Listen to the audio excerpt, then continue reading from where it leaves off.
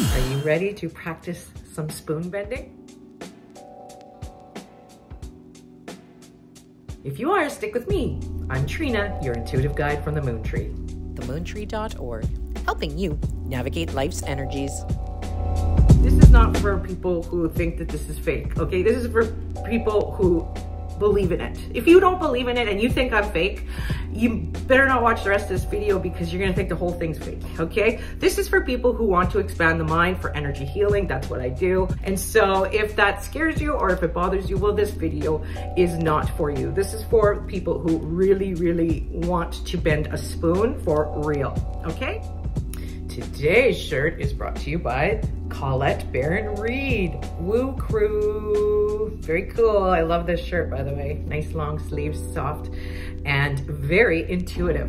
So my channel, if you're new to my channel, this is all about energy and energy healing. And we look at the energy of the stars through astrology and through Chinese metaphysics like feng shui, batsi, and qigong. You might be interested in organite, orgone energy, that kind of thing, which you'll see some of that stuff on my YouTube channel here. As well as we like to work with energy to bend spoons, because that's just fun. We bend spoons so that we open up our mind and realize the vast potential that our mind has to change our reality into a better way. And this is a part of energy healing. In fact, maybe the most important part is our mindset. In order to bend a spoon, we have to be in this mindset that yes, we can do it. Realize that you will be able to bend a spoon. If not today, if not tomorrow, with more practice and meditation and help to relieve all these constrictive thoughts in your brain, then you'll be able to, bend that spoon. It's fun to practice. It's great to challenge the mind, and it expands your mind and awareness of a bigger picture view. And it helps to relieve fear and being able to know your personal power. It's very empowering when you bend a spoon because you realize you are much more powerful than you know. Next thing is pick a spoon. Okay, let me just open my drawer here. Oh, this was a spoon that I bent before when I used to do this a lot. I'll keep that to show you, but I don't feel confident in my abilities right now, so I'm just gonna grab this really thin, small teaspoon.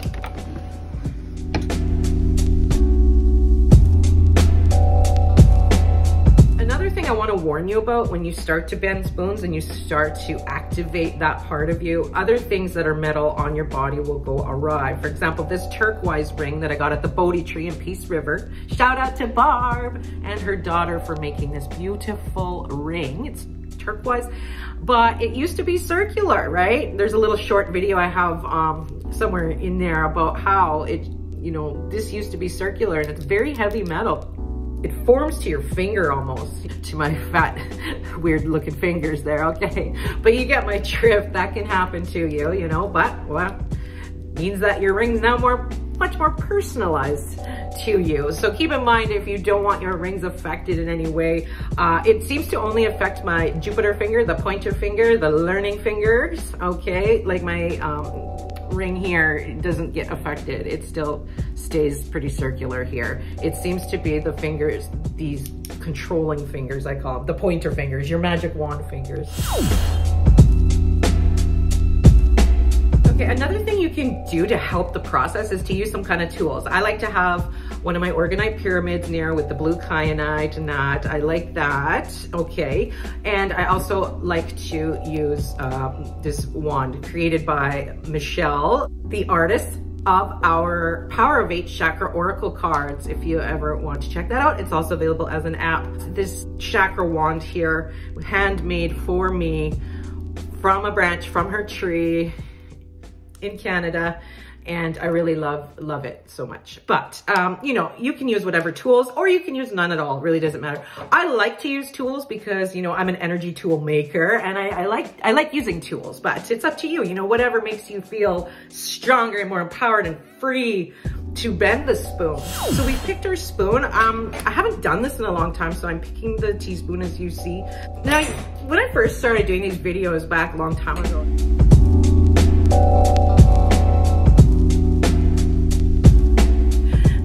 here, I used to get a lot of comments like, this fake and using a fake spoon and all that. And it kind of like hurt my feelings because I was like, no, I'm not using a fake spoon. And I didn't even know there was such thing. Like there's spoons that are, I don't know how to explain it, but you can fake bend, but this is not for people who think that this is fake, okay? This is for people who believe in it. This is for people who really, really want to bend a spoon for real, okay?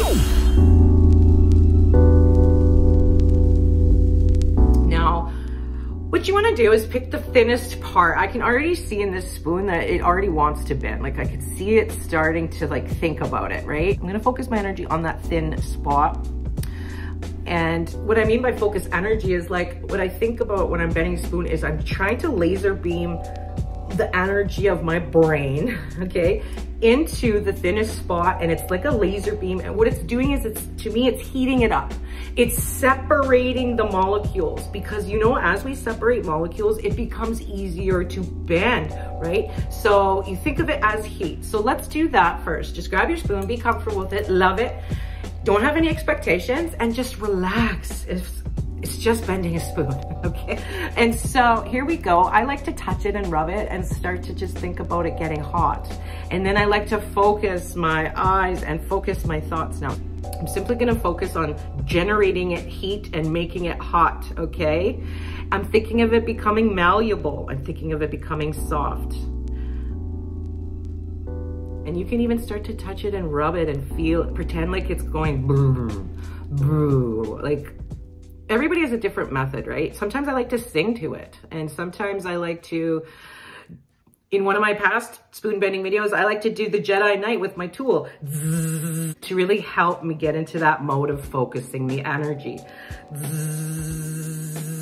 Separating the molecules a little bit. That's it. That's all you're doing. Separating the molecules, creating heat.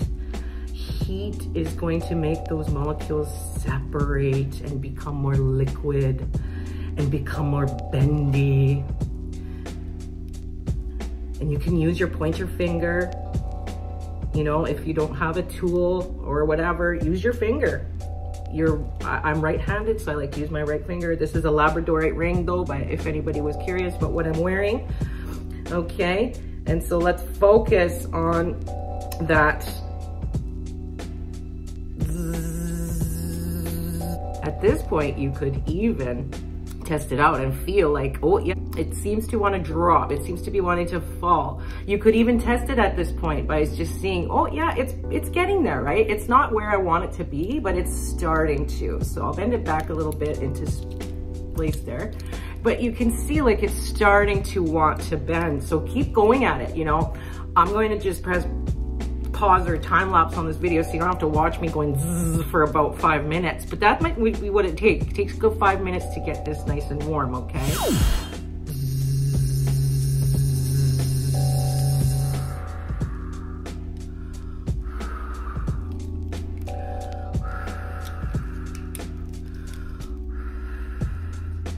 You are so soft and ready to bend, making yourself bend. That's it. Yes. Yes, that's it. That's it. That's it. Yes, you are soft and malleable, my little spoon. My little spoon.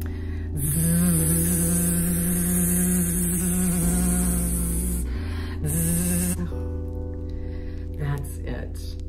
That's it. Keep going. Keep going. Oh, it's a lot of work. I haven't done this in a long time. I haven't been doing enough meditation.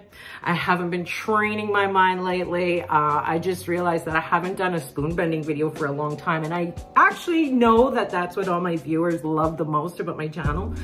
But I'm into a lot of, you know, the predictions and energy forecasting now and things like that. So I thought, you know, it'd be fun to go back and do some spoon bending here. It's hard getting back into it for me. I haven't done this in a long time, and you know, some people are like, oh, do you do other kinds of telekinesis? Not really. I don't really am into telekinesis that much. It's just that I like to do it once in a while to remember the fact of how powerful our minds really are to change our reality. So this is level 1, right? As you get better, a few years ago when I was doing this a lot, I was being able to spin quite a bit, right? And the more we practice and the more we let go of our resistance, the better we'll have. So this was, you know, a good practice to get you back into it. If you haven't bent your spoon for a long time, this could be a good reminder for you too to get back into it. And yeah, so check it out. I mean, it's not perfect.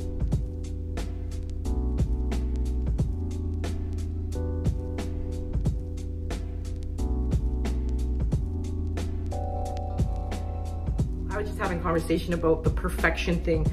A lot of us try to achieve perfection when really all we have to do is focus on 70%, okay? 70% anything you do instead of focusing on perfection. That way you're not gonna get stuck in analysis paralysis and things like that. So I hope that helps, you know, good for step 1 here. You know, I'll be buying some more silverware and trying again in a future video, but hopefully this helps you to get you on your journey.